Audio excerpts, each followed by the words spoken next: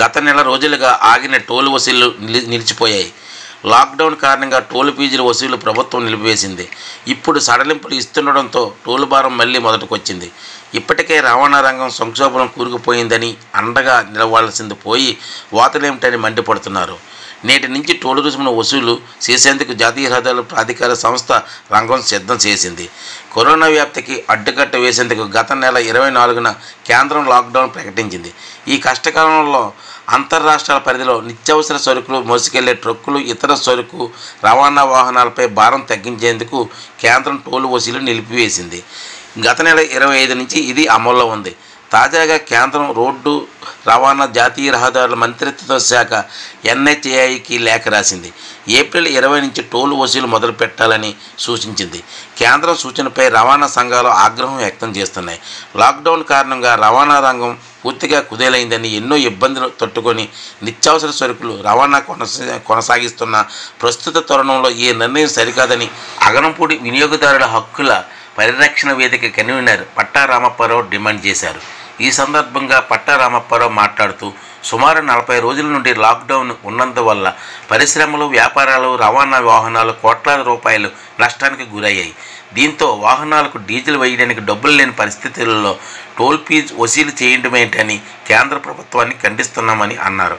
అలాగే ADC chairman బెల్రెడ్డి Satyanarayana మాట్లాడుతూ, lockdown కారణంగా రవాణా వ్యవస్థ కుదేలైందని, 1 సంవత్సరం పాటు కేంద్ర రాష్ట్ర ప్రభుత్వాలు వారికి రాయితీ ఇచ్చి ఆదుకోవాలని అన్నారు.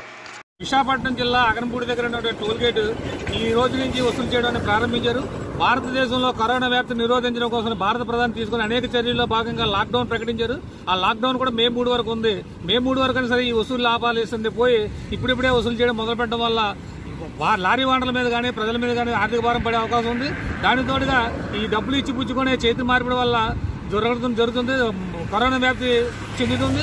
అదేవిధంగా టోల్ గేట్లో పనిచేసే సిబ్బంది కానీ ఆ వాహనదారులకు కానీ ఎటువంటి టెస్టులు లేకుండా రావడం వలన కరోనా వ్యాప్తి మరింత విస్తృతంగా వ్యాప్తి చెందే అవకాశం ఉంది. కనుక టోల్ గేట్ని వెంబడే ఆపాలి. ఈ టోల్ గేట్ని ఆపాలని కోరడంలో అగనంపూడి నిర్వాసుల సంఘం నుంచి, అదేవిధంగా సమాచార కార్యకర్తగా, ఒక ప్రజావేదికగా అనేక పోరాటాలు చేసిన వ్యక్తిగా ఈ టోల్ గేటు అక్రమంగా జరుగుతుంది అన్నప్పటికీ కూడా పోనీ ఈ టోల్ గేట్ చెప్పేసి భారత ప్రధాని అన్ని టోల్ గేట్లు కూడా లాక్డౌన్ టైం మే 3 వరకు ఉంది కనుక మే 3 వరకైనా ఆపాల్సిందిగా తగిన చర్యలు తీసుకోవాలని చెప్పి ఈ సందర్భంగా నేను కోరుకున్నాను. నా పేరు పట్టా రామపురం, ఆర్టీ యాక్టివిస్టు, సామాజిక కార్యకర్త.